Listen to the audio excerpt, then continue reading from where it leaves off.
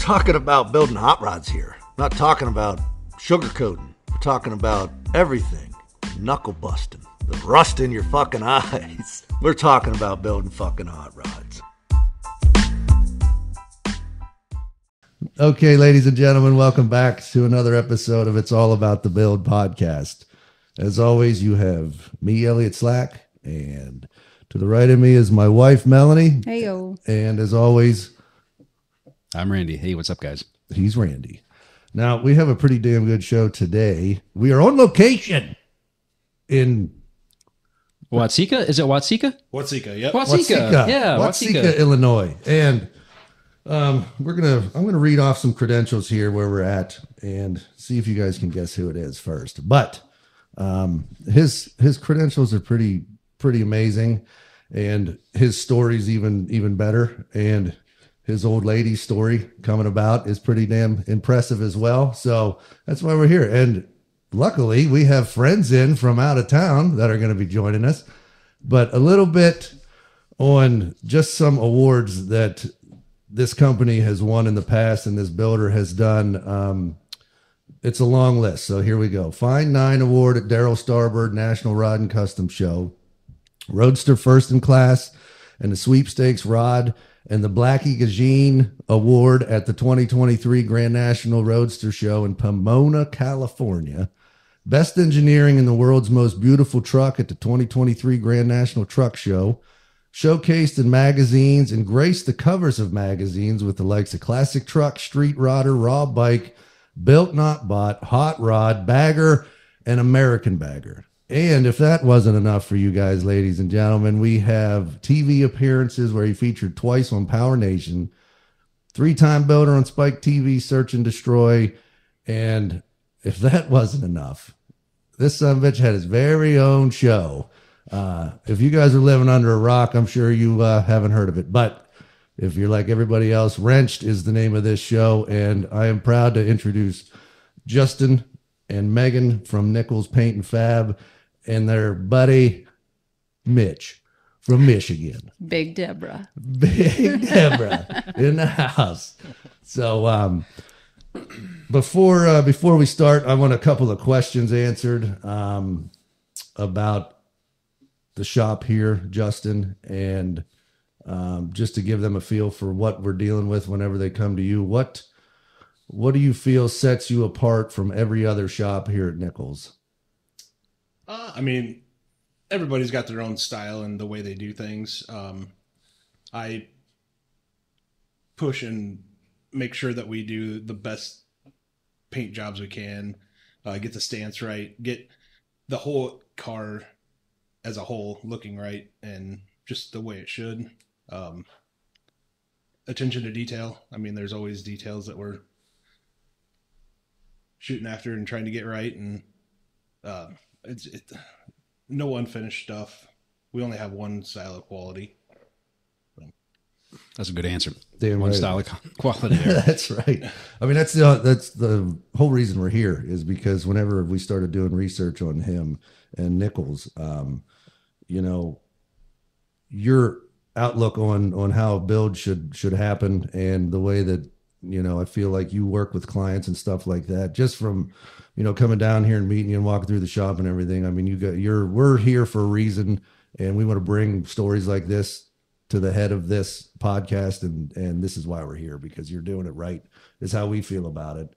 And, the stuff that you're going to bring to this episode is going to be exactly where we're shooting at, and the behind the scenes and everything that you're going to be able to give here is going to be amazing. So,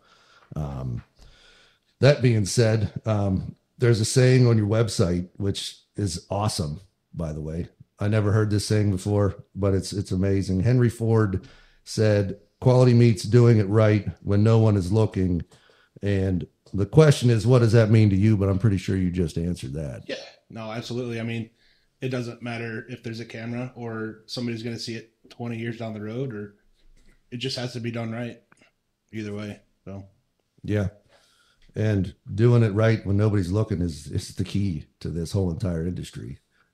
Yeah, exactly. And there's a lot of people that don't follow that, which gives the bad name to the people that care and give a shit, Yeah, I feel like there needs to be some sort of like you go to get your driver's license. I feel like the custom car world, you should have to pass something. At least a fucking welding class would be nice. Yeah. That's how I feel about it. Yeah, we've seen some sketchy stuff, and I don't even know how it rolled through the door, but Yeah. I think the people who actually pass that are the people who are showing their work in bare steel and showing their welds and showing their everything that is behind the scenes.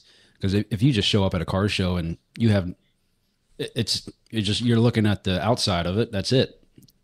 You don't know. Yeah, you don't know what's under it, and it could be an inch thick of body filler, but like being able to take pictures and take a car somewhere in bare metal, like you said, which is becoming way more popular. And I like looking at cars in bare metal anyway, because you see the raw, what it is.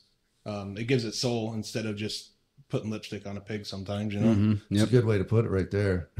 Yeah. So, since we gave you just a touch on this, let's bring in Maegan here. I'm assuming you feel the same way. How long have you been with Nichols? We've been together for, I don't know, 10 years. It's been quite a while. Yes, that's how long we've been together. How'd you guys meet? Just being around town. I think I ended up dropping off a cell phone to one of his workers and never left. Yeah, and I'm like, hey, you want to do stuff? So she came back and we were doing the build off car, that 46 Ford. So she was there helping and into the night and really made shit happen. And I'm like, wow, this is kind of cool, you know? So yeah, just taught her what I could, and here we are. So when you started working here, I guess, did you already have a feel for building cars or? No, none. None? Nope. Never been in the industry at all. So how was working with Justin? I know we were going to get into this, but I feel like getting into it right now. How was working with him originally? Was he like, teaching you or showing you or yelling at you? No, he's always been a pretty good teacher. I feel like he's probably more hard on me than he is on most of the guys downstairs, but no, he's always been really good with showing me. He doesn't always like to answer my questions, but he'll do it anyway. I need to limit you per questions per minute. Yeah, well, Then that might help. some things I need explained a little bit more than somebody who already knows the car world, so it needs to be dumbed down quite a bit. Now, Mitch over here, where does Mitch come into this equation? Well, we've been going up to Silver Lake at the sand dunes up in Michigan for, I don't know, we've been going for 5 years now probably. And started out friend of a friend and just kicked off from there. How about the first night with the t-shirts and the margaritas? You're like, Oh yeah, who the fuck's this guy? It was kind of funny because you have to have parking lot vouchers to park your stuff at the dunes, and it was a holiday weekend, and I didn't really know too many people up there. We didn't, so our other buddy, I was like, hey, we got extra parking lot vouchers, So he's, hey, I don't think Justin got any. So I was like, I don't know who Justin is. So we went up there and went down, knocked on the door, and he's like, hey, how's it going? I said, hey, we got extra parking lot vouchers. Ryan said you guys needed some. He goes, oh, yeah, cool. He goes, we'll be down with T-shirts and margaritas in a little bit. And I was like, that was different. And I was like, yeah, absolutely. Cool. Sounds good. So then, like I said, we just he come down there, sure shit, with margaritas and T-shirts and hit it off. And, yeah, just ever since then, we've been good friends. I mean, we don't have we hang out about every weekend they're up there. We travel, we come down here to hang out. It's just there's a small group of us that constantly get together and just kind of works out. Yeah, we It's do great. Friendsgiving and Christmas, and we get together and we meet up whatever and we'll let the kids play. And it's I don't know, there's friends and then there's family friends, and that's what they are up there. And well, here too, I guess. Absolutely. But no, it's Silver Lake. That's a special place on its own. But when you can mix it with people and horsepower and sand and water and just everything that's cool is there, it's the perfect match. That's why we drive 4.5 hours every weekend almost. So. Yeah. Almost every weekend. That's pretty cool. Yeah. Yeah. T-shirts and margaritas could make a lot of friends. Hey, it's that's a remarkable thing. Yeah, It really add a is. taco or two in that. Yeah, Shit. that'd be sweet. And then you're really onto something. Fuck yeah, you're talking about marriage after that. That's what I'm saying. So now that we got everybody introduced, I fucking forgot this last time. I thought gotta about it remember earlier, this but it's all time. right. Cheers, everybody. Cheers. Here's to everybody here at Nichols Cheers. Paint and Fab, and Yep. everybody out there in podcast land. Here's to you guys as well. So, Where are we at here? Where do we leave off?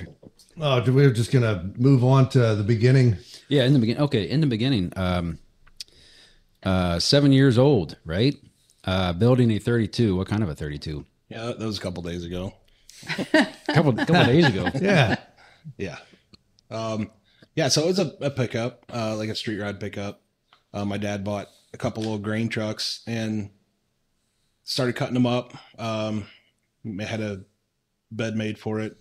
It's kind of a cool full-fendered truck with the 406 Chevy in it, so had a bunch of horsepower and started building it, and that's where it all started. We went to shows and like local shows, just local, or yeah, well, before it was done, like in primer, we would take it. And I remember going to one specifically where we rolled in on milk crates because we didn't have interior in it. But no, it's stuff like that, you know, sparks interest and memories. And I try to do that with my son, but it's my dad's fault is why we're doing this now. So yeah, I was gonna say, like, did that spark the actual interest in you know what you do now? it did, because it showed me that he had work ethic and like he cared. So he'd work all day. He was a draftsman. So before CAD came along, he would draw everything out, like dimensional and give measurements and like blueprints on paper. He would do them by hand. And then he would come home on the nights and weekends and he would do pinstriping and lettering and race cars, semis, stuff like that. So he could have extra money to do the hot rod stuff and go on vacations and give me everything he could. So talent and work ethic came from him. So Right, and you're talking about like blueprints and stuff like that. That's pretty like in depth for that time, I guess, huh? yeah, and that always intrigued me too, because it's like he's literally building this in his head and drawing it out just like they do with CAD nowadays. But Yeah, it's a lot faster and quicker. But he did it by hand, and he had that's awesome. a drafting table at home and everything, and it was pretty cool. Yeah, that you don't. I guess you don't hear about that too much. I had to take a drafting class in high school. Yeah. And it was fucking nuts. Yeah, Just I had to pay attention, you know. I was a big fan. My dad was a draftsman also. He did Nice. the same thing, had the blueprints, had the big desk and everything. and the tubes and the rolls. Yeah, everywhere. yep. Wow, that's cool. Yeah, he showed Yeah, me those. he worked for Ween at the time, so that's what he was. Yeah, because this guy saves everything. So he actually had them and showed me them, and like I'm assuming it's probably the same thing, like 3 foot, Yeah. 3 foot wide pictures and drawings of just, you know, anything nowadays. It's all on a computer, and he's literally drew every single piece of that. Yep. Every single depth of it, the whole 9 yards. Yep. Which is pretty ridiculous. Yeah, he used to do stuff for Caterpillar and Rimline toolboxes. He would design the toolboxes and all the roller systems and like all that shit. So pretty cool. Yeah. So is that the kind of like image you want to kind of portray to your own son, like, or like, do you want to kind of go through what you went with your dad with your son? Yes, absolutely. Yeah. But obviously things are different. Totally different scenario. I don't want to just hand him over something. Right. You know, he's got to want it and want to do it and learn and Do the hard work as well. yeah. I mean, from 7 to 10, I was painting trailers and lawnmowers in Dad's garage, and I messed a lot of shit up, and he fixed a lot of shit for me. But that's another thing. You got to know how to fix your fuck ups, and that's what makes you good. Yeah. So that was going to be the next question up was, were you the flashlight holder? It sounds like he was like, here, fucking start painting, buddy. yeah, exactly. No, I didn't hold the flashlight. I never got yelled at for messing that up. But Yeah. no, I was sanding. I was doing everything, you know. Mm-hmm. And my first car I painted was in I was in 8th grade. It was RS10 actually, and put tribal flames on it, and it was a cream and mint color. It was cool. Hell yeah. Yeah. Well, fuck 8th grade. I wasn't doing any of that stuff.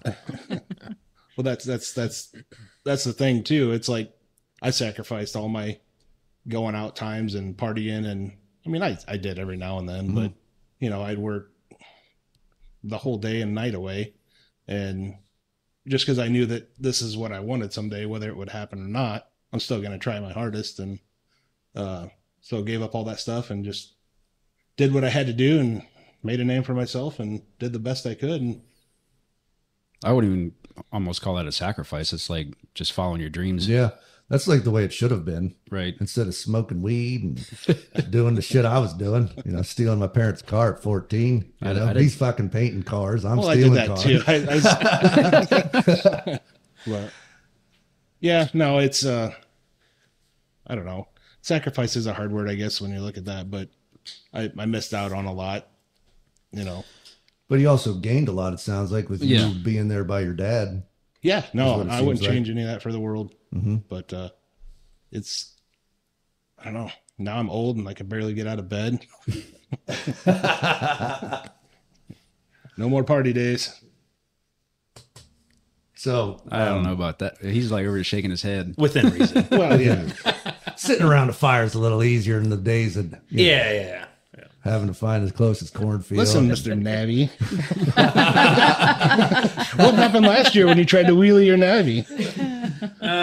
May or may not tore my ACL. Yep. Oh, damn. It was in front of the camper by the fire, though. It was. Not far from the fire at Well, all. at least you didn't have to go very far. Yeah. We do some dumb stuff up there, so I can't complain. It's fun. So we're talking about, you in high school and stuff. How was high school? Were you grades and everything all right in high school? Or were you pretty much? I hated it.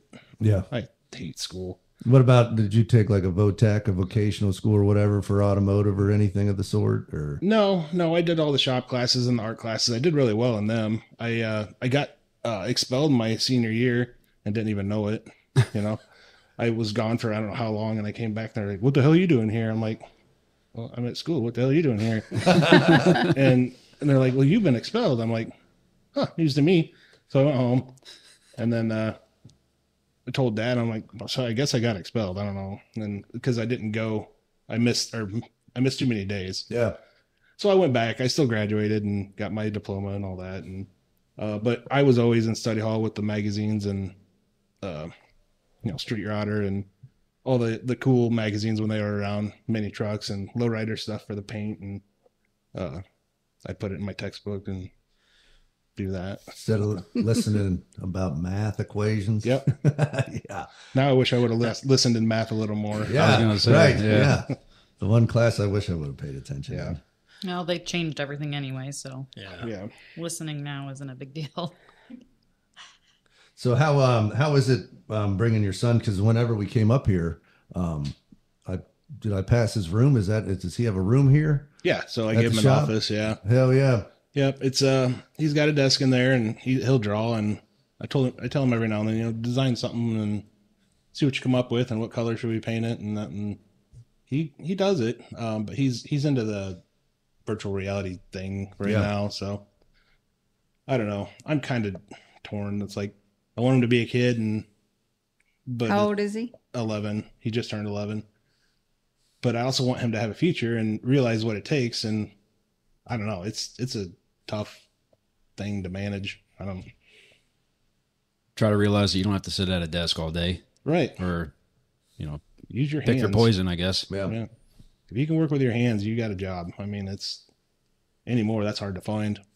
That's what it seems like. I mean, we were going to get into this before, or later on. How is it hiring nowadays? I've heard, I can't tell you how many times I've seen on my Facebook feeds and shit from shops that I follow. It's like, I need somebody. I need somebody to just come that's willing to work. You don't even need to know what the fuck you're doing. Just show up. Yeah. is what I'm looking for. Exactly. And we've been trying to hire people for years, and they either say they can do stuff and not even close, or they just don't show up, you know. But it's hard. It's so hard to find people that are that can build a car. Yeah. I know we're in a shitty area, but it's so cheap to live here, and the way I look, build fucking hot rods. Yeah, Here. yeah. I mean, come on. Yeah. This facility. you got I mean, air conditioning, you got heat, you got. I mean, every tool. I mean, And you don't have to like scoot around like a bunch of boxes just to get around a car. right. Is that a shot at me, Randy? No.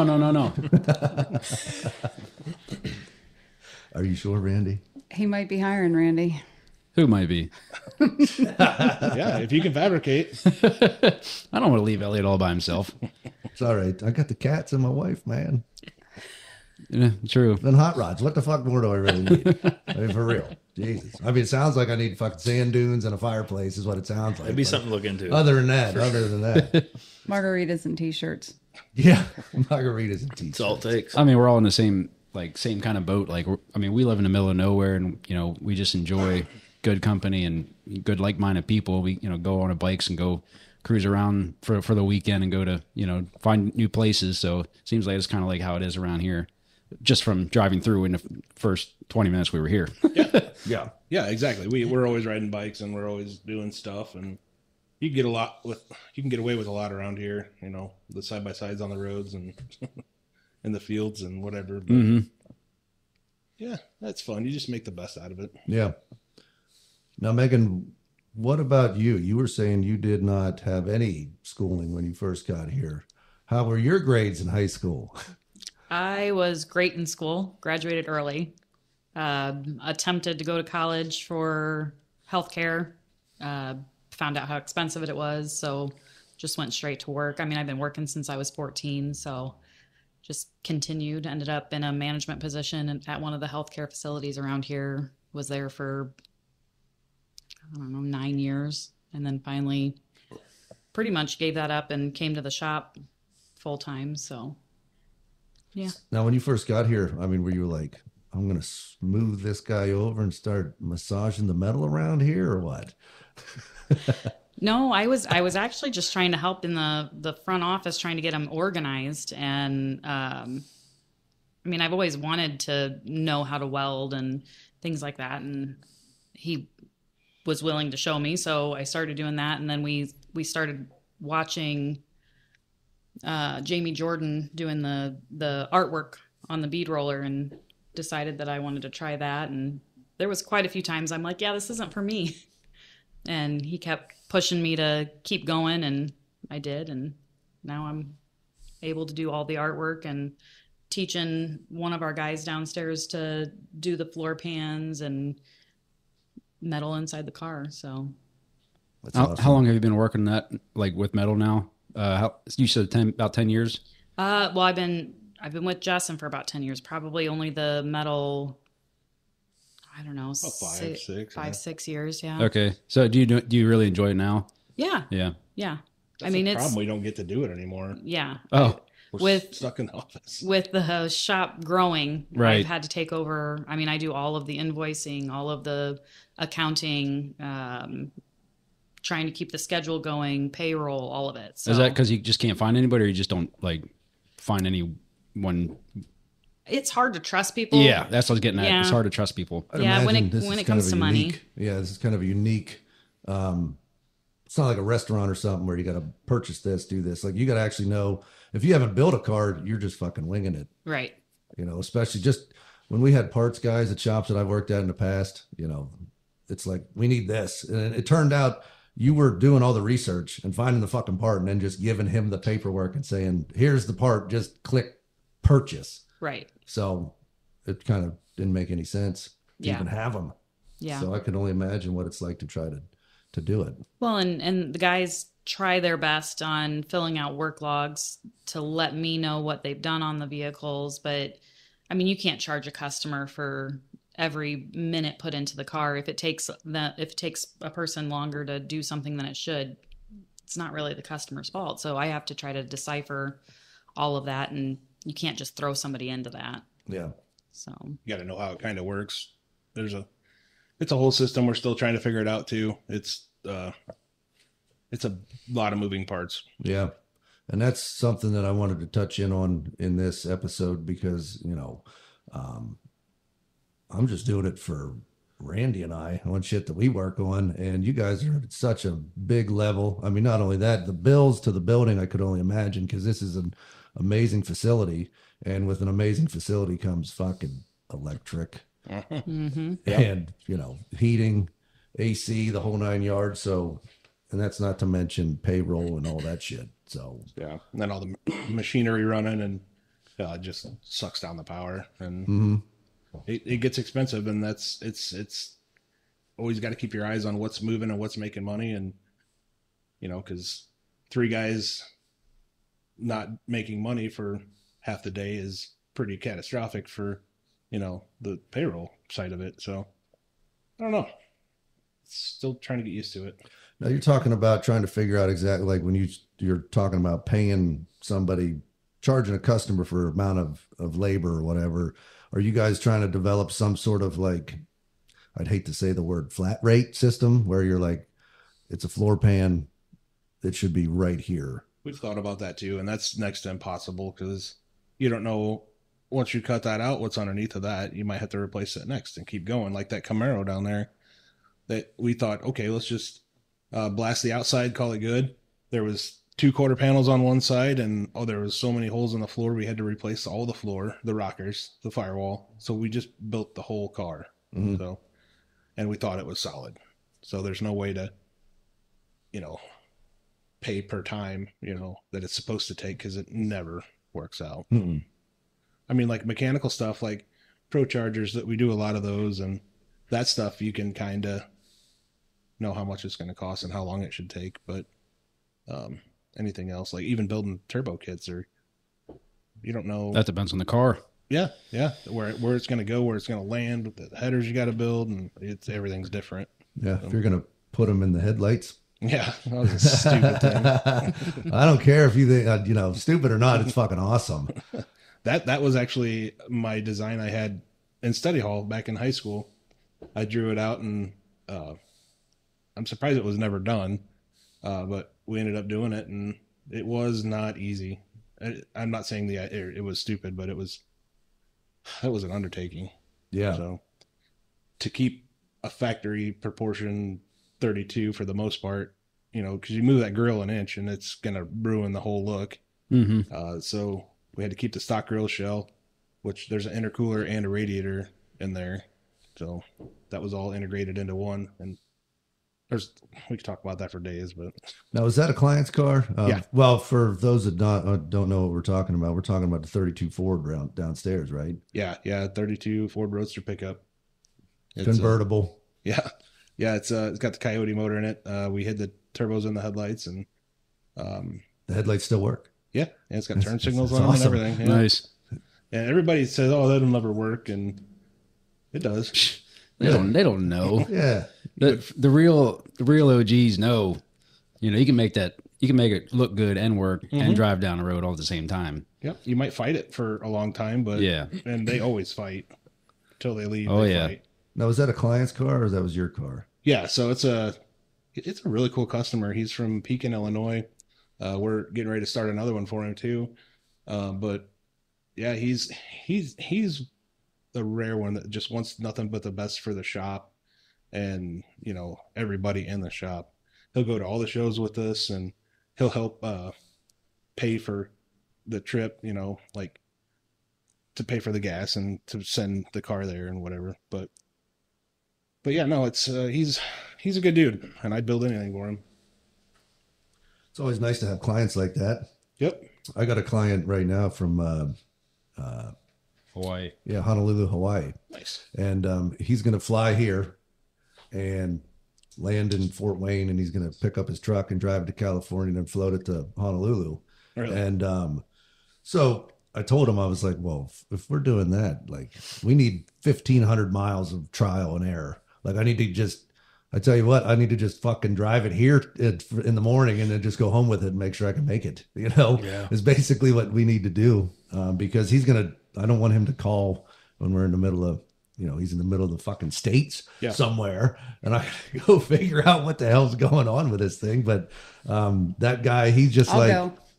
yeah, he's like, he wants the best that he can get in the truck, and at the same time, like he's all about us just doing it right. Yeah. And that's good. That's the people that understand that you have to put miles on it before they get it back. A lot of people think that you just get something done and they're like, okay, give me. And I'm like, Yeah. we're not building the car on the assembly line at GM. It's all handmade and it needs to be tested, and stuff's going to break. There's always gremlins. There's always All the aftermarket parts that we buy, and yeah. you never know if they're actually going to work. Yeah. And a lot of the LS stuff, we go through 3 or 4 sensors of the same sensor just to get it to work and read right. And there's a lot of digging around. Yeah. Yeah. And even just because you put the fucking LS in or the Coyote or whatever, you got to take it another building down, and then you got to dyno it and all that stuff. So, I mean, that's shit that I don't even play with. We just take it somewhere. Yeah. So I couldn't even imagine what all goes into that. Well, it's nice having our own dyno here because we can put it on there without putting it on the road. It's a lot safer. If something does come loose or whatever, it's back there in a building. Street tuning 7 to or 5 to 1,000 horsepower. That's a good range. It's pretty difficult sometimes. Yeah. I mean, you got other people on the road, obviously, and it's not something you really want to just wing. Yeah. So I guess it's nice that you're out here in the open. It's kind of, you don't run into as much traffic probably. right. Yeah, we got some country roads that we can go. Yeah. Well, where I was from Pittsburgh, it was just you can't do that. It's just not possible. You had to stand in traffic just to get a trailer in and out. Wow. Yeah. Yeah, it was pretty ridiculous. So coming back to the beginning of Nichols, how did this all begin? We were talking earlier, you said this was what you wanted to do, like build hot rods. Was that I want to build hot rods for myself? Like, was Nichols always an idea of what you were planning on doing? Yeah, I always wanted to be, self-made, whatever, or my own brand or style. I tried working for other people and it just never worked. But starting young and seeing the transformation from looking like shit to, wow, that looks pretty decent, whether it was a tractor or a trailer, it doesn't matter. That's what got me hooked. And doing bigger and better things and seeing customers' reactions and seeing how happy and proud they are to have that is a great feeling. So, that's what pushes me and to finish the next one. It's the gratification from seeing them happy and, the awards obviously do well, but I don't know. What was your first car? What was the first one that you built? Well, it was my first car, actually, when I was 14. One of my dad's friends had a 84 Firebird, ugliest fucking car ever. And because it had them plastic bumpers on there and then the black things on the front. And I don't know, it was fun, but the motor and trans weren't in it and it was blown up and I had to rebuild it. And so he made me build my first car, and that was a good thing. And it was a 6-cylinder and I was never happy with it. And I'm like, I want to put a V8 in it. He's like, no, you'll kill yourself. And I'm like, come on. He's like, you just put all that money in there. You're not going to, no. He's like, all right. So I drained the coolant out of it and drove it around town for probably a week with no coolant. So I'm like, I'm going to blow the sumbitch up. So I have to put a new motor in it. I never blew it up, but I told him it did. And I ended up putting a V8 in it. So yeah. That's awesome. Hell yeah. Now, as far as the vision goes, I'm assuming, being able to work beside your old lady and having her come home is a good thing, or is it kind of difficult because you never put down the business? That's the hardest thing I've done in my life. It's really hard. I mean, you spend all day with her and then you literally ride in the same car with her to the house, and then you do the house stuff. And it's hard to separate work from home. So you're always talking about work, whether it's in the car or watching TV on the couch or what we have to do tomorrow. And I'm trying really hard to separate that, to just shut shit off and go home. And it's hard to do. And then my phone's always going off, and I'm always talking to customers at 9 or 10 o'clock at night. So it's like work never stops, you know, but I'm not really complaining, but it's hard to feel like you have a normal life with her when work is life. Yeah. So, and then Gage obviously makes him in there too. It's not easy. How do you feel about it, Maegan?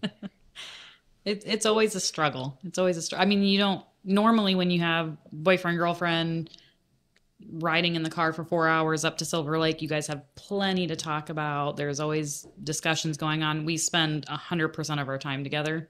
We see everything that the other one sees. So to actually find a normal conversation is about impossible. So we've had to learn to be okay with sitting in silence or just listening to music, because there's not always a conversation. If we don't want to talk about work, there's not always a conversation to have. Yeah. So. What sounds Shut up, Meg. Hey. I forget what that threw me off. I forgot what the fuck I was going to ask. I mean, it sounds like you guys are balancing that, you know, fairly decent. I mean, Yeah. just from an outsider's point of view, and It gets sketchy some days. But yeah, I mean, I'm sure it's not easy every single day, obviously. No. But It's not always sunshine and roses. but as long as you guys have the same kind of mentality, that, you know, it would work that way, or it could work that way. Yeah. And I think we do. That's probably another issue, is we're probably too much alike, but like, Hey, that's what I'm talking about. Here's that, baby. like our work ethic and like giving a shit about everything is pretty common ground for both of us. So We try to interject and get them up there a lot. yeah. I was Well, just you going to guys, ask. Yeah, I was just going to ask, how do you, as an outsider, being around them all the time, how is it? It's great. I mean, they're awesome people. And like I said, we wouldn't hang out with them if they weren't. It's every time we're up north, you know, they got a car show. So we're like, hey, you guys coming up? We got a car show. You know, we try to, or we come to the car shows, you know, when we can, and support, you know, what they do, and come down here and check it out. And it's remarkable. Like, I've never, you know, I don't build cars. I work on cars and this and that, but it's to see the stuff that they do is just absolutely phenomenal. It's amazing. It's unreal. You know, that's going back to the belly pans and, you know, flat rate stuff. It's crazy, because like you look at all these out here and it's just nothing's the same. It's all one-off stuff. So to say, yeah, it's this price for this or whatever, it's a completely different animal. Yeah, So we're not stamping out parts and putting them on the same vehicle. So no, it's one-off. It's remarkable. It's crazy to walk around and just see what they got going on when we're down here. It's yeah. I mean, like I said, I don't ever do it, but to come check it out is unreal. and then So the car it's- show that we do, they come down and help with that, and Yeah. all of them come down and they'll stay up here in the rooms. We got like Airbnb rooms up here for our guests. You do that every first of the month, is it? Or this? We're doing it the first part of June, but we're trying to figure that out. We're looking at the dates right now. Oh, okay. I think we're going to move it to fall. Gotcha. How does the community feel about? I mean, I was going to get into this, but how's the community feel? Because the shop was small before. How did you have to jump through hoops to start building hot rods here, or was the community like, yeah, fuck yeah, bring on some hot rods, you know? Yeah, I mean, I never asked for anybody's permission, but just do what you want. Nobody can stop you. Yeah. I don't know if you had to talk to county, go to a court hearing or something. No, actually, it's really, really easy. Awesome. Yep. No, I started in my garage in 2007 as a business.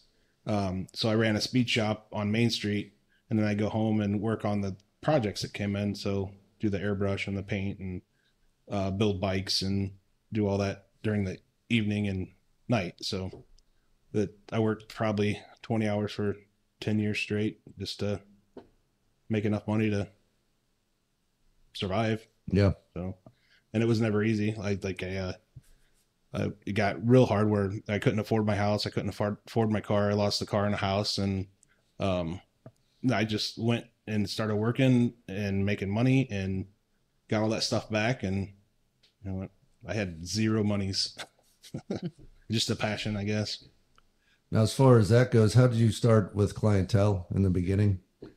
And to how hard is it to find clientele now? Before it was really hard. You know, you're a new guy and nobody's really seen what you can do. So they have to trust you and go off your word. And it just started snowballing from there. And then we got lucky. I don't remember what year it was, but we built an international pickup. It was a two-tone green. And we started going to shows and like the Columbus Good Guys and all the NSRA stuff. And people see what you can do. And that's how you get those customers, which started to really work. We got our first customer from Barrett Jackson and Palm Beach with a big customer. Like, here's money's build me something cool. Yeah. And that's when it all really started coming together until the TV show hit. And then the nitrous bottle got filled and we're still trying to figure out how to deal with it. Sounds like a good problem to have. We were going to touch base on the whole entire wrenched thing. Did that come about because you were on shows before? Like the list that I read off before, you kind of dabbled on Spike TV and stuff like that. Did that come about that way, or how did that come about? So we actually did a build off with a motorcycle. It was a flame throwing bike, so we threw big fire with it, and we ended up winning the competition. And the bike was on a cover of a magazine, and the producer from McGill Entertainment in New York seen it on the shelf at Barnes and Nobles, went and picked it up and called us, and we were just caught us in a good mood, and me and Nick were joking around, and we did a Skype interview, and next thing we know, there's a film crew here, and we're running all over hell doing like a teaser episode, and then we started filming. So, and the rest is history at that point in time. Yeah. What was that like in the build process of the actual show? I've got the noisiest chair in the goddamn room. It's okay. Don't worry about it. Better you than me. I'll edit half of it out. As long as we catch all the cracks of the beers, that's all that really matters, you know? Yeah, It's a soda pop. Yeah. What So was anyway, that, what'd you ask me, Randy? What was that like at the beginning of that whole process, like of the TV show, like the that first episode or the first filming? When it first happened, you're like, you kind of feel like you won the lottery because there's a lot of shops out there. There's a lot of good shops. Yeah, there's a lot of people building shit in their 2-car garage that is fucking phenomenal and way better than some of the top-notch shops. Mm-hmm. Why don't they have a show? Why, I ask that question all the time. Yeah. And you don't get one, Randy. I don't get one. Oh, okay, that's fine. Yeah. Thank you, buddy. Appreciate it. Yeah, I could have grabbed you one too. I'm a dick. It's all good. We got a guy for it. We're good. Beer assistant. Beer assistant. But no, it started out like, yeah, let's do this. And then we realized how hard it was going to be So how'd that conversation go? Like with the producers, like, were they like, okay, you're going to build these many cars in one season? Or did it just kind of like, you're like, did you expect one thing and then another thing happened? That's kind of what I'm asking. I wouldn't really say that.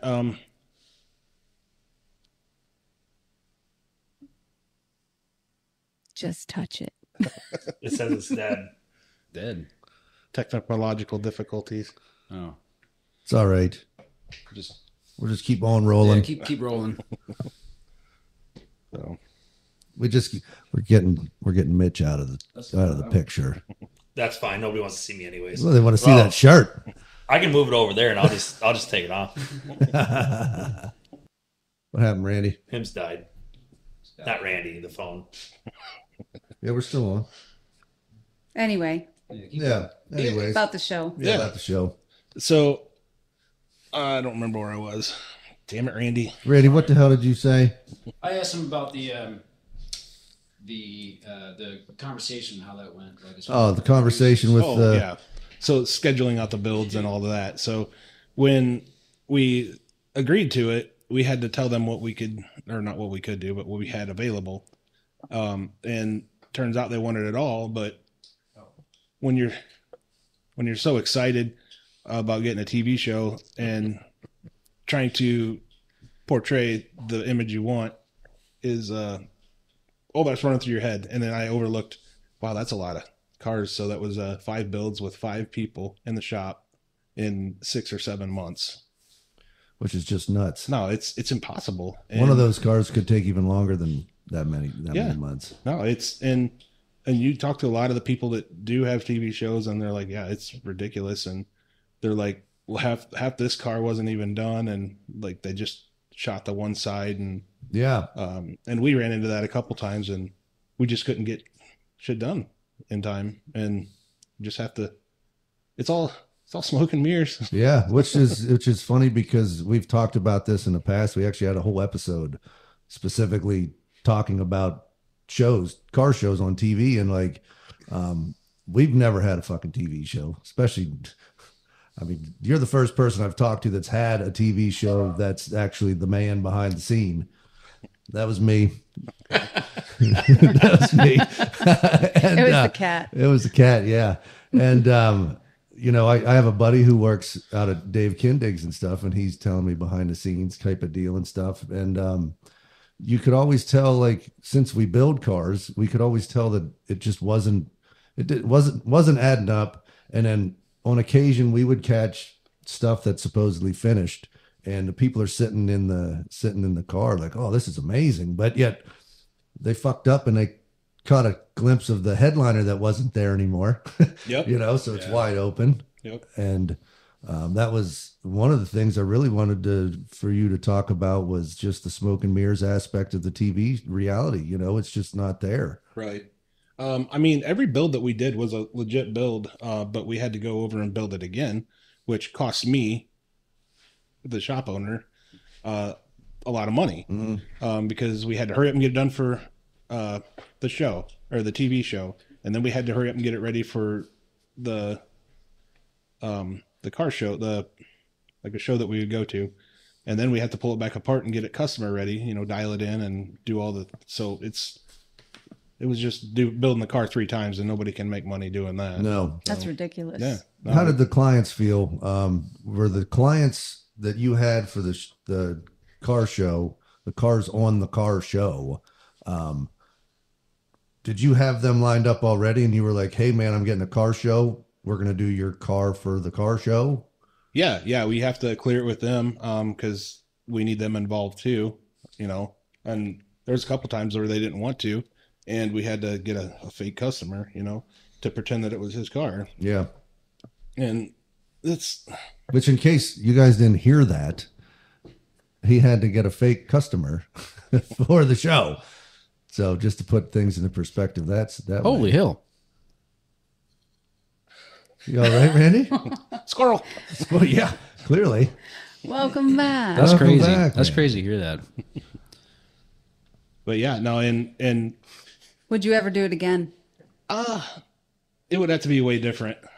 It would have to be way different. I think if we could do like maybe 2 builds and give us a full year and a half to do that with the people I have now in the shop, it's more feasible to do it. But I wouldn't do it again like we did the last time. Now, have you watched all the episodes? Yeah. How did you feel about the portrayal of the producers and shit that for the vehicles, and is there anything you would have rather them showed than what they did show, or vice versa? Yeah, that always happens. Like it's like they really put that on there. Like I drew flames on Nick's arm, and one of the flame licks was a dick, and that made it to the show. But you can't show it. I gotta go back and rewatch it. I remember that scene, but I have to rewatch it. Yeah, now. no, and they'll put that shit on there, but like they won't show, you know, the good fabrication, or Yeah.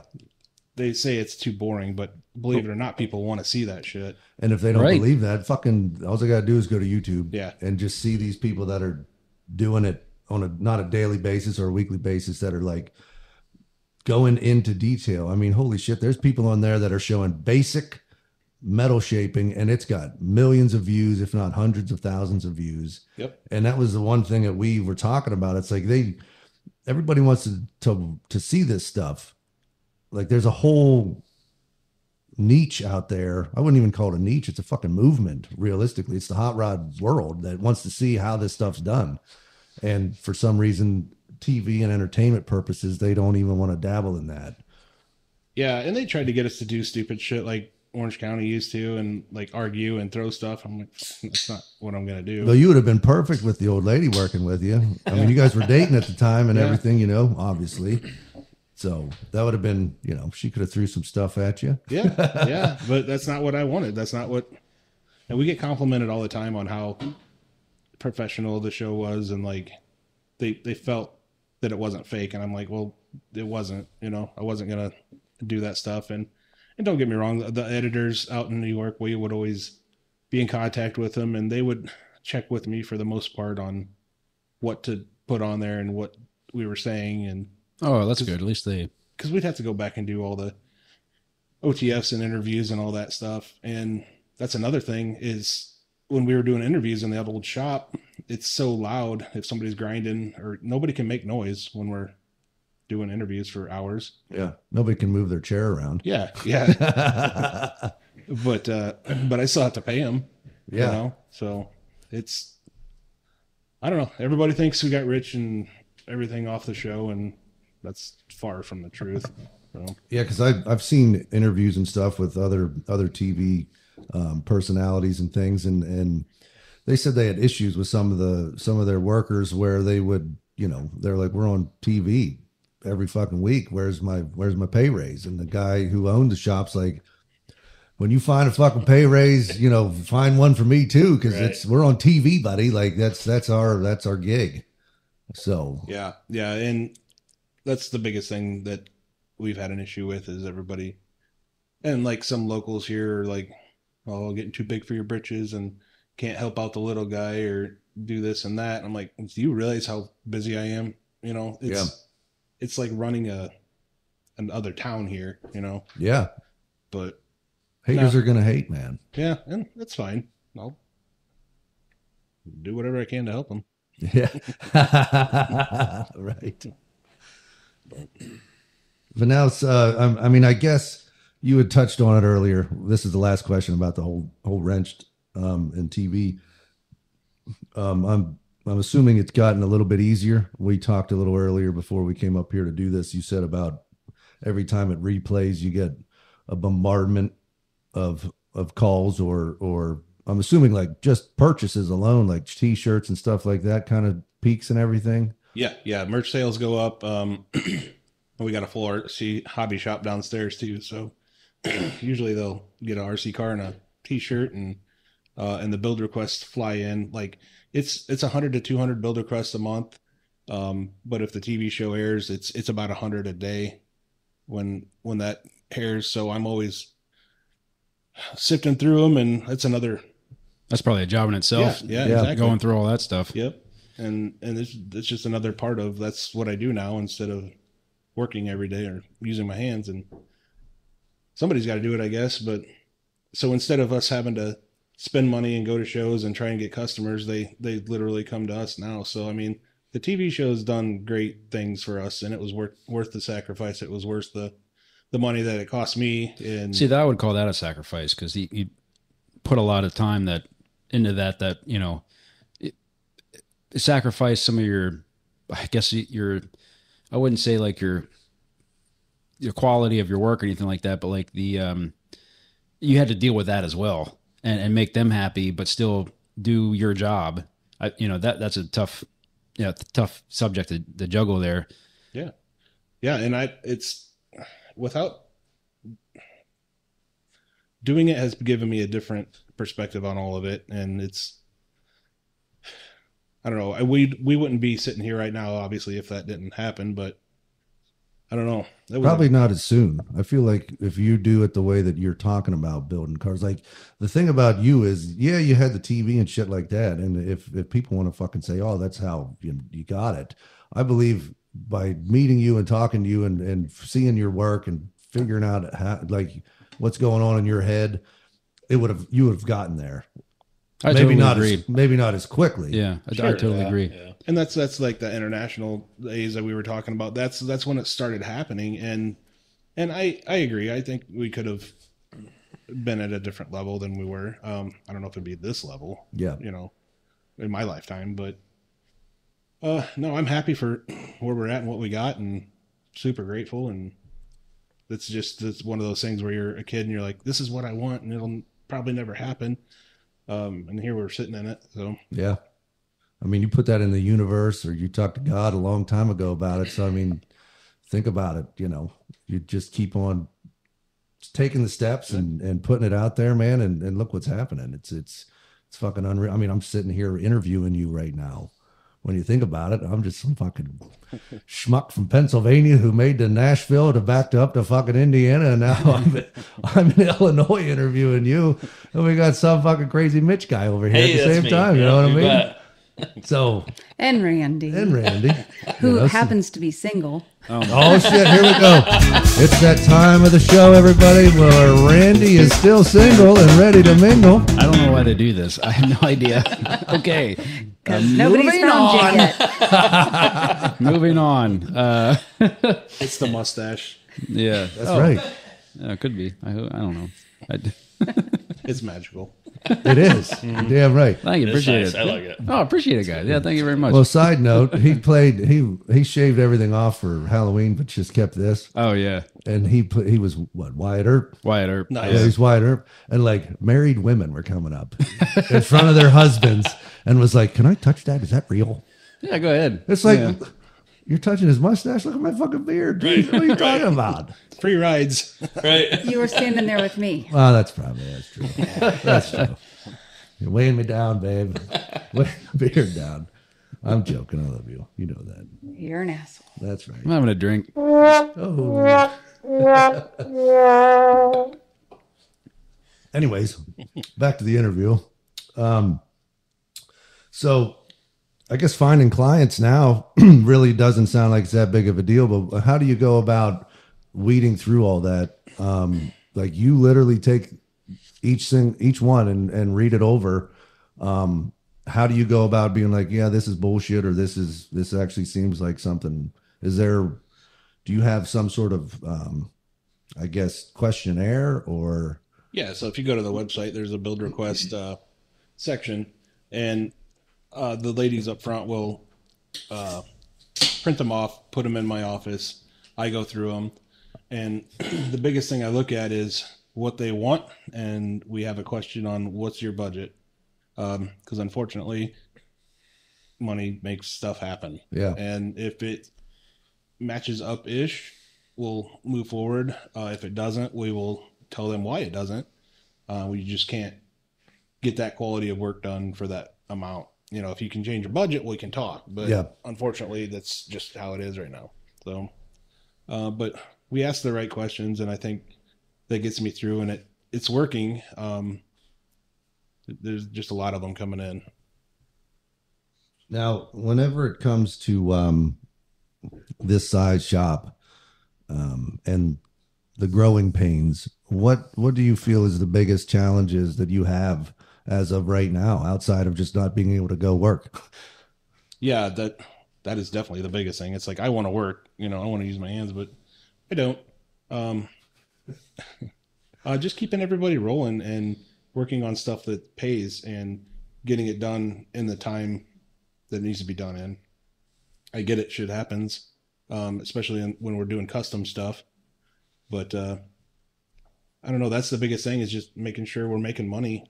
You know, the fun side of things went out the window a long time ago. I mean, I don't want to say that. The not having so much on your shoulders went out the window a long time ago. You know, before it was like, oh, you know, I could donate a day to this and that, but now it's like every minute counts. And because at the end of the day, we got bills, we got payroll, and it's ridiculous on the number that you have to reach every month to survive now. So, and it's doable. We just have to keep rolling and making money. And I need more employees. And I never thought in a million years that not having enough employees was going to be my problem. Yeah. You know, they're literally holding us back from running like the shop needs to run. It's bad, but it's a good place to be.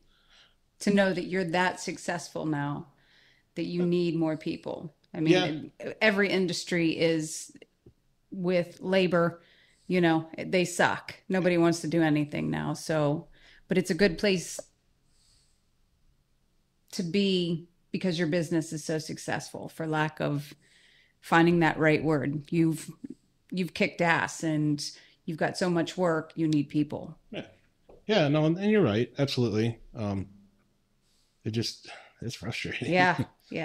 It's like, we worked so hard to get to this point and we're still idling, you know?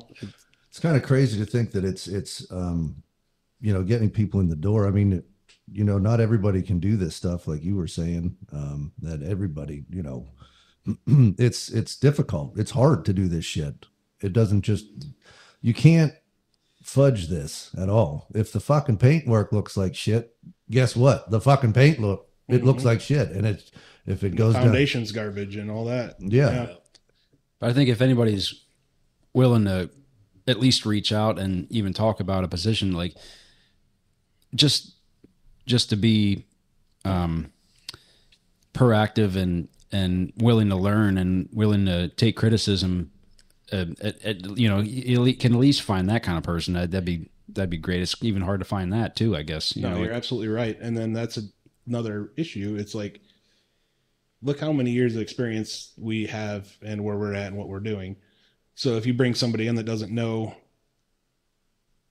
say they can sand, that's it. But you can't cram that much experience into them in a timely manner to where you're going to make money off of that situation. Plus you're giving up another guy that could be making money to train and show him and slow him down. So it's not unless they're gifted. Yeah.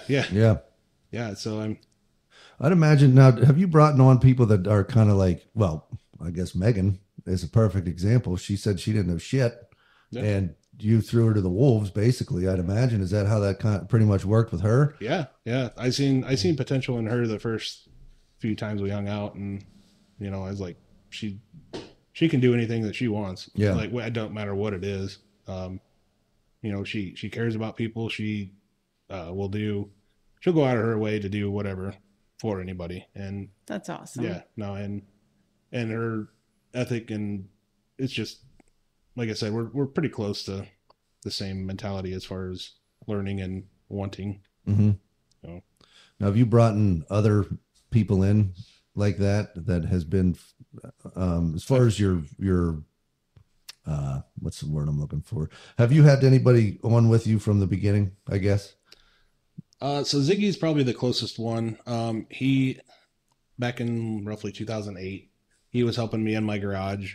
But he had a family and younger kids, so he had to have a job that was consistent. But Ziggy's been here the longest. Not consistent, but right before the TV show hit, he came on full time and he hasn't left. So yeah. Now, did he know a whole bunch when he showed up, or was he? You said he was in the garage with you. Were you guys just figuring it out together, or? He didn't know everything. None of us know. I don't know everything, but he's another go-getter, and he's not afraid to learn, do, and fuck something up and have to fix it. Yeah. I painted his bike a long time ago, and now he's the painter here. So yeah, he learns and listens, and it's good. Does he paint full time, or you still paint? I don't paint anymore because I can't do it with my lungs. I'll start coughing and dying and stuff, Gotcha. Just little stuff. Yeah. I'll still airbrush. I'll do layout graphics and stuff like that, but I don't get to spray paint much anymore. So. Now, what was your favorite part about building, or what is your favorite part about building? It's definitely the design and the metal fabrication, like the shaping and just making stuff work. Because you can design and draw something out all day, but it has to work and have a foundation that's solid and be able to build on. Now, what do you think the biggest misconception is as far as the average guy watching from the outside? What's the biggest misconception on building a car, you think? I would say what they think it costs.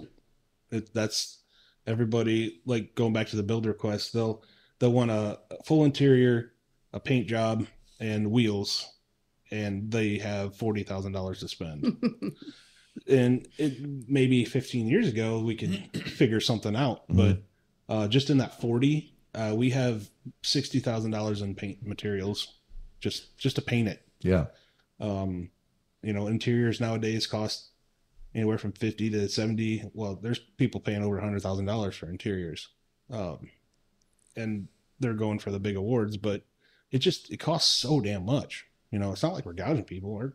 We got one of the cheaper shop rates in the country, but they just need to understand how much stuff costs. Yeah. I think is the biggest issue. Be realistic with the times. Yeah. Yeah, because I feel like that's how, we're just a small shop, and the people that call us and stuff like that, I had a guy come and tell me, I got a truck and blah, blah, blah. And he's like, money's not an option. And he shows up and he's like, what do you think it's going to cost? And he's like, holy shit, if it gets above 40 or 50, there ain't no way. And it's like, well, then I guess, We're not for you. yeah, it was nice to meet you, but for fuck's sake, you're talking about a vehicle that's completely torn down and you want a full restoration for $50,000? Yep. I was like, I can fucking, Yeah. Well, and you can't cut corners either, because then that's your name. Yeah, exactly. So you might do it for, squeeze somebody in. If you do a job for somebody and it's, I don't know, you cut corners because it's your buddy, and then like, oh, so-and-so did it. Oh, that doesn't look good on you. Yeah, right. So like you can't do that. Never sacrifice your work. Absolutely. It's Duct tape and paint. quick paint job. I want a quick paint job. Well, There's no such thing. then that looks bad on you, and you can't sacrifice that. Now, if you were to get a vehicle in here and it was already touched or whatever, how do you go about that? Like when you're talking to a client and he's like, hey, I got a truck or a car or whatever that's kind of been worked over. I want you to finish it. Are you like, I'm going through it to make sure it's done right? No, I won't. If it's got primer or anything on it, all of it comes off. I don't paint over anybody's work for good reason. Because if it fails, then they're going to come at you and you didn't even do it, but you can't tell them that because you're the last finger that was on it. Yep. So it definitely gets blasted or stripped down, whatever the case is. And we'll make sure it's got a good foundation, to start the. Does that happen often? Like, just about daily. Yeah. Yeah. Yeah. Yeah. Well, and it's like the other day, a dude rolled in here with a 69 Camaro and it was a complete car and it didn't look horrible. But he's like, I want to get a paint job and wheels. And I'm like, oh, cool. It's a nice car. He's like, well, how much is it going to cost? I'm like, I don't know. I'm like, I don't have a crystal ball for one. And two, I got to take all this shit off and see what's underneath of it. And he's like, well, I can't leave it unless you give me a price. I'm like, no, I can't. I'm like, I can give you what it could cost and what the worst case scenario is, but I don't know how much it's going to cost. Yeah. So I guess estimates are not, you don't even give guesstimates. No, because they always bite you in the ass. Yeah. And you don't know what you're working with until, again, like that Camaro downstairs. We thought it was okay, and we rebuilt the whole body, built a new Camaro. Now, how does something go when talking to a client and you tell them that I got to go over everything, and then worst case scenario, you're like, hey, buddy, I got to like replace everything. What kind of a conversation does that hold? I've worked for people that are basically they're in a situation where like, just come get it. If you don't agree with what we have to do, just come get the damn thing. Like, not to be a dick, but I'm not going to deal. This is what has to happen. What's best for the vehicle. It's all about the fucking build here, man. Yeah. Yeah.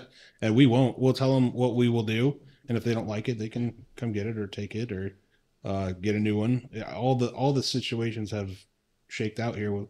We've had cars just left here. We have to get rid of them, and we've had to replace them with better ones. They're like, here, we'll just go find one and one that you want to start with. And it's still a gamble, but we've done that before. Mm-hmm. Yeah. And I don't know. Every scenario has happened. Okay. But it's always hard to tell them like, hey, your car's kind of garbage. It's going to take a lot of money to fix. And they're either like, okay, or like, well, I can't afford that. And I'm like, well, we'll do what we can, but. Mm-hmm. Now we're going to wrap this up here. I got a couple more questions I want to ask. You don't want to listen to this chair anymore? I can't hear it. Actually, through the window. I don't think I can hear it. I can't hear it at all. No, I hear myself fucking kicking cans around and doing all sorts of cats. shit. Yeah, it's the cats. It's the cats. No, we didn't want to hold you up too long today. I know you guys got some shit going on or whatever, but what's your favorite part about building hot rods? That's changed over the years for me, honestly. Right now, it's having the freedom and ability to do what's been in my head for years. I love being able to design and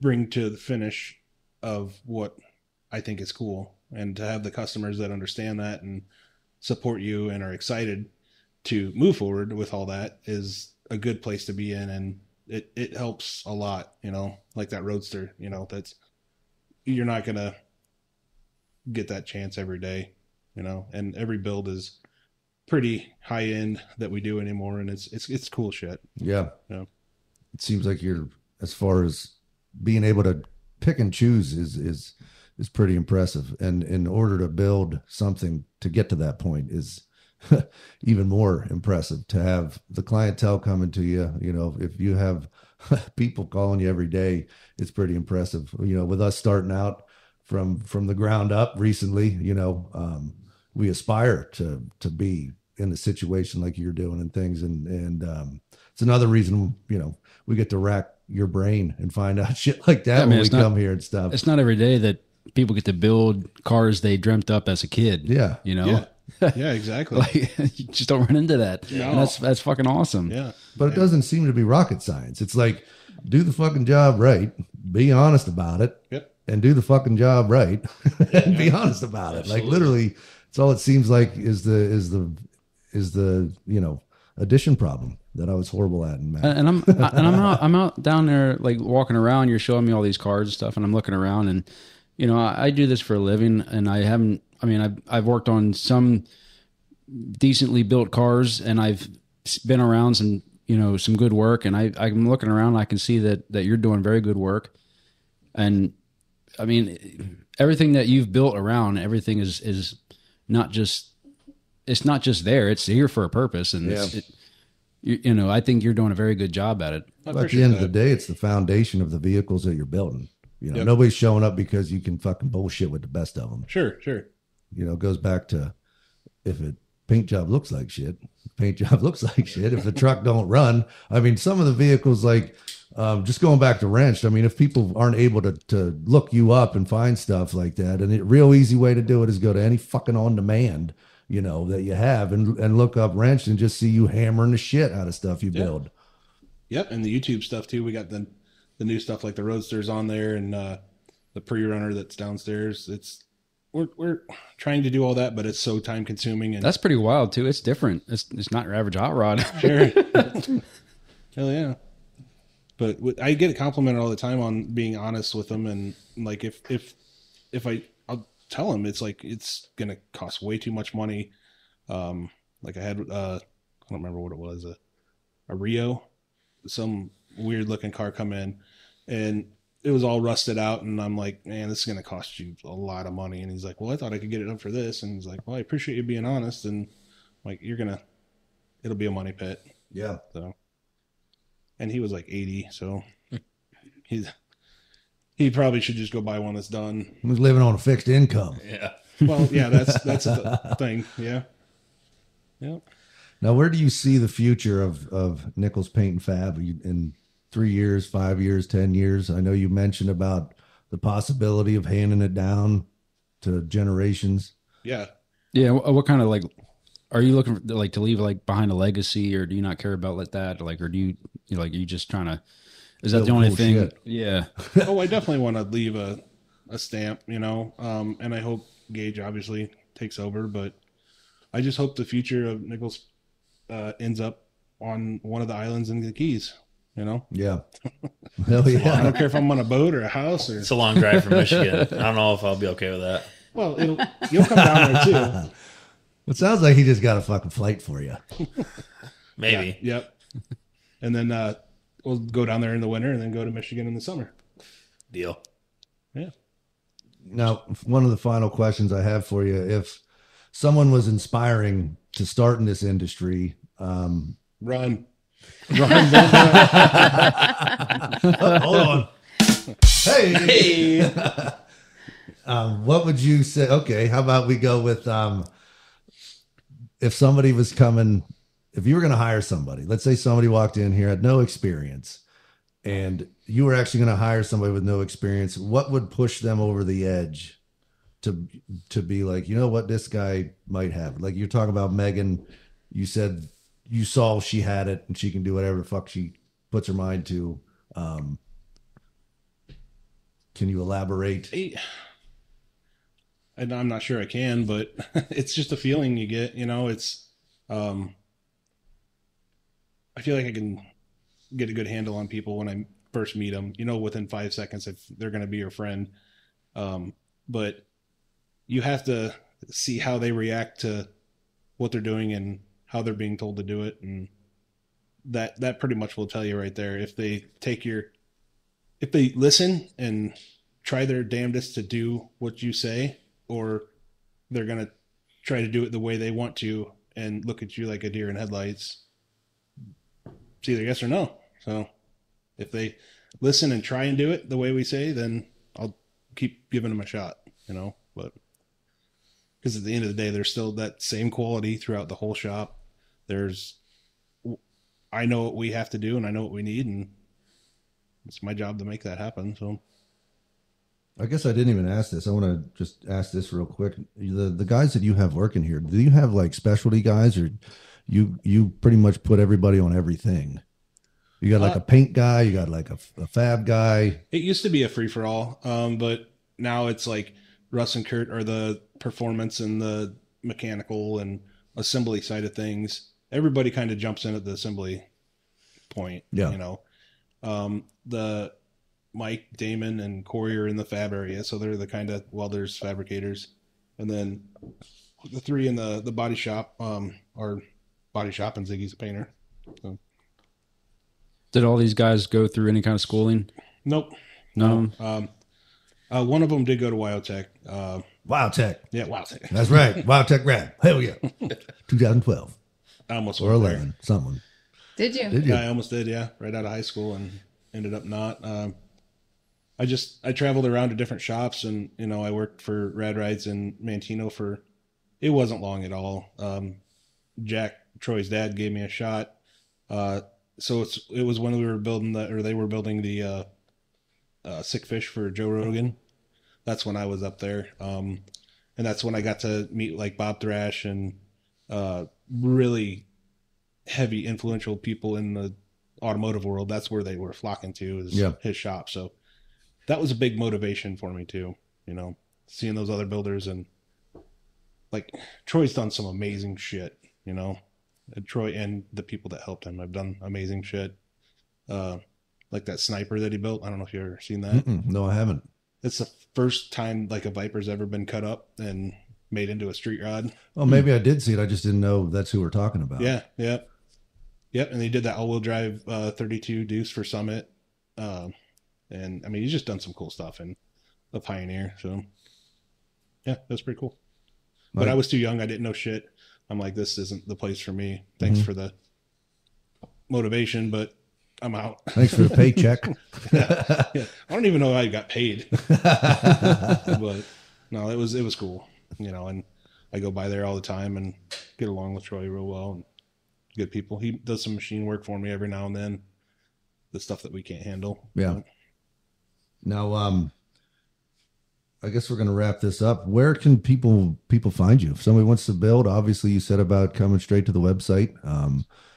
It sounds like you got a YouTube page going and stuff like that. So I'll leave that up to you to tell the listeners where they can find you. We haven't even talked about all the other stuff you guys are doing, like all their RC car stuff and all the. Well, we barely said anything about RC cars, but you guys let they got the fucking Dude, they got the Terminator fucking rubber band gun downstairs? You shitting me? Like the T-1008 or whatever the hell it is? So anybody looking for basically anything, just come to your website. Yeah. I mean, literally just type in Nichols Paint and Fab in any search bar and we're there. Yeah. So, but yeah, I mean, we're also doing the 3D printing and all that stuff. And we actually make custom RC parts and wheels. And you guys are going to be down in Pigeon Forge in the near future? Yeah, April something or other. 18th or 19th, something like that. I can't remember. Yeah, that's when we're going. We'll be down in Tennessee that weekend. Yeah. Nice. I love that show.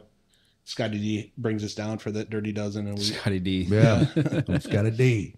Shout out to Scotty D. We're going to put the 40 on the red carpet and hang out. And that's cool. Fun. Yeah. Anything else like for the future? Near future?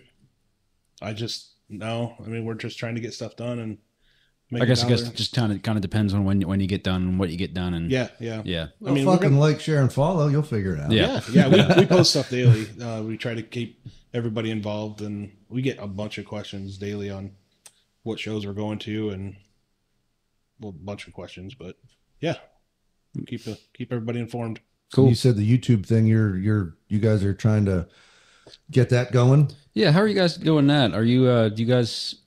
Have you guys hired anybody for any kind of filming like that, or you guys just kind of do it yourself? And so one of the guys that was on the TV show is local, so he would come in and film and do stuff, and he would do all the editing. But it just costs money, and I don't want to throw money at that right now. Yeah, I'd rather put it towards machinery or employees, keeping the fucking lights on. Yeah, exactly. Right. Yep. Yeah, because we're literally years out on builds, full builds, but we take in things here and there. But so I'm just trying to concentrate on that. Okay. Well, I thank you for your time, Mitch. Thanks for your time, Maegan. Yeah, thanks for Mitch. your time. Always. And hopefully we get to do this again. I know we're going to try to do another round, come back around and stuff. Hopefully we didn't take up too much of your time and annoy you too much. I say we just meet him in Michigan for. We'll bring tacos, we'll bring margaritas and T-shirts. Hell yeah. Guaranteed good time. Yeah. Sweet. And thanks to Maegan too. I know she couldn't stay and chat with us, but stupid work stuff. Yeah, right. You got to do what you got to do.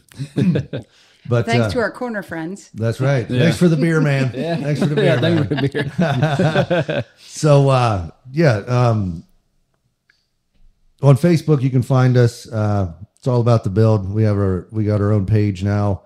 You can follow us along there.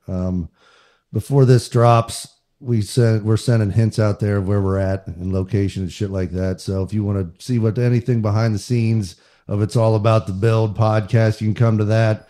I.B.F.HotRods, we always got to throw that out there. You wonder what the fuck we're doing. It's not to the magnitude that's going on around here, but we got 3 builds going on.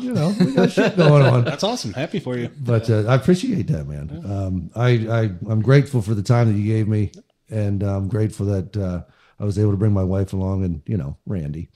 But no, I'm truly impressed, and I think your dad would be absolutely happy with where you're at. Proud. And totally proud with everything that you're doing. And, I know he was a big figure in your life and stuff like that. And he's looking down, smiling. And I'm just so grateful that you gave us the time, and I appreciate it. No, you guys are welcome anytime. And appreciate it. To Nichols Paint and Fab. We'll be over here in the B&B. Yeah. Cheers to everybody. Cheers. Till next time. See you guys later.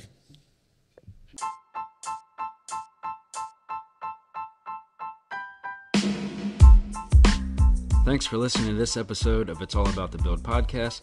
Please comment and let us know your thoughts. Subscribe to the channel to follow along, and if you haven't already, check out our Facebook, Instagram, YouTube, and TikTok to keep up with what we have going on every week. Thank you all for listening.